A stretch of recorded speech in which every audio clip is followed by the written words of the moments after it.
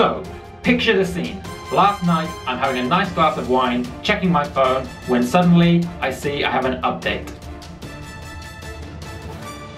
What?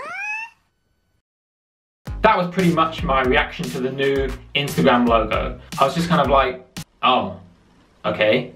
I didn't know it was coming. I think a lot of people didn't know it was coming, but there's been a lot of talk online about this new Instagram logo and look.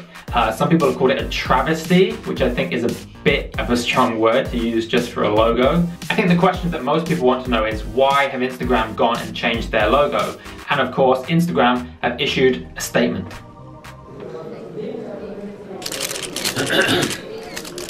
When Instagram was founded, it was a place to easily edit and share photos. 5 years later, things have evolved. Instagram is now a diverse community of interests where people are sharing more photos and videos than ever before. The Instagram icon and design was beginning to feel, well, not reflective of the community, and we thought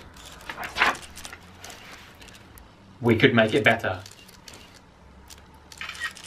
Okay, I know that was me, but the words that I said are actually words from Instagram's statement. And if you want to read the full statement, you can go to their Twitter feed and it's pinned at the top. Okay, so my reactions on the logo change. First, let's look at the old Instagram logo. It's obviously a camera, it's got the rainbow in the color, it says Insta on it, but the brown has always stood out to me as a bit bland and a bit boring. When you want to create something fun and exciting, brown is not necessarily a color that you would go to straight away. And of course, this is the logo that it's always been, so it's hard to think of Instagram being a different logo. So let's now look at the new Instagram logo. So straight away, it does look more modern. You've done away with the brown, you've done away with the rainbow, you've done away with the word Insta, and now it's just this purpley orange mixed background with the white outline of a camera. So they've kept the camera in there. It's not as easy to see as before, but it does look more modern and more spruced up and up to date, which is of course what they were trying to do.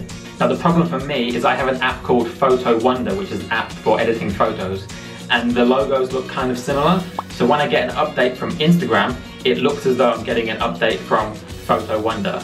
I'm not personally really fussed with the logo change. At the end of the day, it's just a logo. They do what they want to do with it, and if they want to make it more modern, so be it. So that's just me, that's my opinion on the new Instagram logo. Let me know what you think in the comments below. Remember to hit the like and subscribe, and until next time, catch you later. Oh, and if you want to follow me on Instagram, just go, oh, wait a minute, let me just, that's better. As I was saying, you want to follow me on Instagram? My username is KipTup.